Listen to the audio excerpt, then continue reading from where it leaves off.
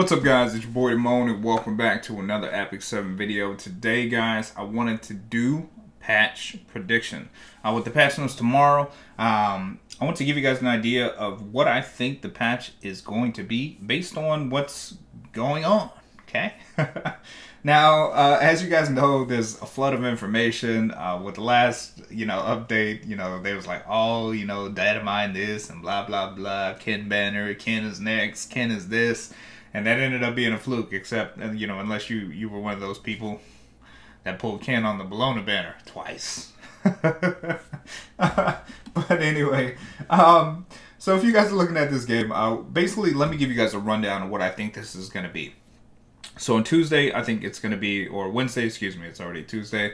But on Wednesday, what I think it's going to be is going to be Hazel specialty change, and I definitely think it's going to be Lidica. I think the Bologna banner is going to end, because there was like a teaser, kind of like a teaser wallpaper that they showed, I think, on Korea's side that showed the whole CIC family, the group of the CIC, and with the CIC, Lidica was included in that photograph, and she's the last one. So I think Bologna is going to end with the 2 keys to freedom. That's literally getting ready to stop here, and then that's going to carry into a new side story with Lidica, and then Lidica will be the featured hero. Okay, so Lidica will be the featured hero, and then underneath that they'll do the Hazel specialty change based on the history of how they like to do things, with the 2-week spread and then the in-between heroes, right? So Zeno was like this in-between Philly hero that everybody can get for free to kind of buy time. He's around for 3 weeks, to chill, to give everybody, the stuff. And then when Bologna's banner ends, Lidica's going to pick out, and then that's going to close the CIC. And then what's going to happen after the CIC ends in two weeks later, I think it's going to transition into new content. And I think with the Guild Wars that's coming on the 31st, that's going to kind of fill in the content, right, to lead us to the next thing. And to be honest, guys, I think we might be getting introduced to the new continent, Sidonia, here pretty soon.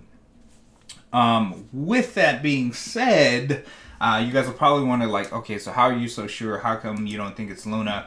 To be honest, like I said, in my how I think Luna is gonna drop video, after thinking about it some more, like, they could do Luna as a limited banner, maybe they just give us the whole shebang this week and drop a Luna limited plus Lidica plus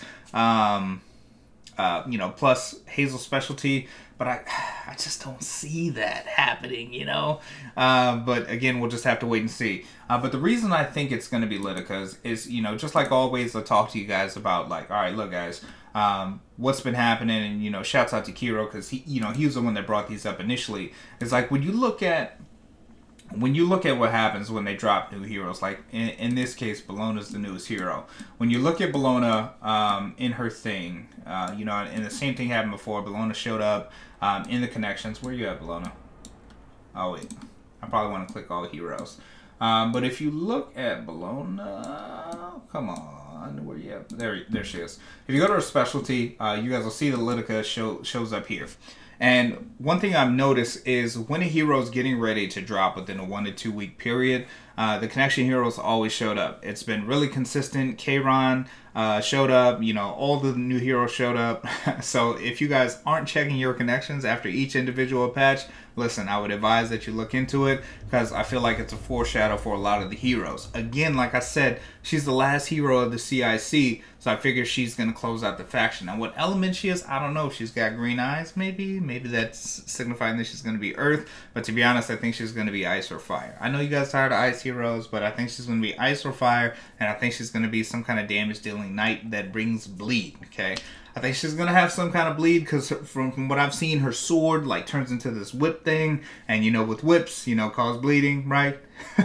In the movies, I don't know, otherwise.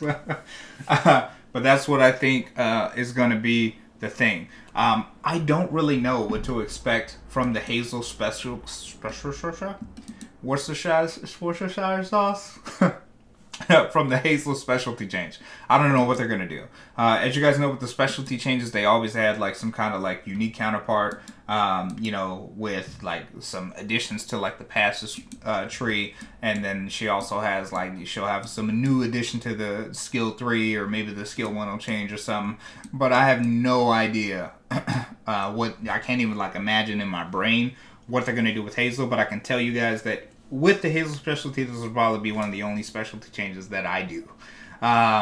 Just to be honest, because Hazel's already a beast. I talked about that in the Why Hazel video, but Hazel's absolutely nuts. Now, I know a lot of, question that I know a lot of you guys probably have is, do I think Lidica will be limited? Now, let me answer that with a big no, and I'm explaining to you why. The reason why I think Lidica will not be limited is because it just doesn't make sense to make her limited, because she's the last hero to finish out kind of like the story of the CIC, right? If you pay attention, or if you guys weren't here for the DN banner, DN kind of marked a big explanation of the prequel, basically, to the story that we know now, with the continent of Ezra and all that stuff. So, then DN was included, then Bast was included. So what I think the next limited banner will be, if it's not Luna, the next limited banner will be when we tie into the new continent of Cydonia. If you guys haven't seen that teaser where I talked about the new dude, Pavel, with the gunblade and stuff like that, if you guys haven't seen that, he talks about this new continent, Cydonia. So what I think will happen is they'll introduce this new continent of Cydonia for us, and with that continent will come a new 5-star hero, probably Pavel. Pavel's not the 5-star hero, then he's the one that we'll probably get for free, and there'll be another 5-star hero, and then they'll explain the story of how the war tied into like this new continent, and then we're in there, and the story is putting all the pieces into place of how we ended up there. And like I said, I feel like Guild Wars is a great way to kind of like tie all that together, to kind of put us in a place where we're real open for content to see, what happened before and what led up to the events, like with the CIC and stuff, because they're fighting too. And then along the way, and what's going to happen and what's currently happening, and basically how we as players are going to save the world and fight this war. Okay, so that's overall how I think that's going to pan out.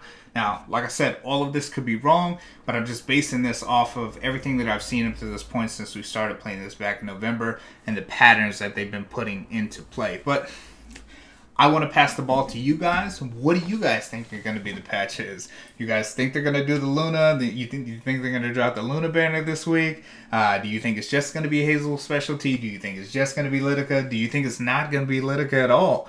Do you think it's going to be some curveball hero that we didn't expect to lead us into, February with the Guild Wars? But let me know what you guys think. I'm super duper excited.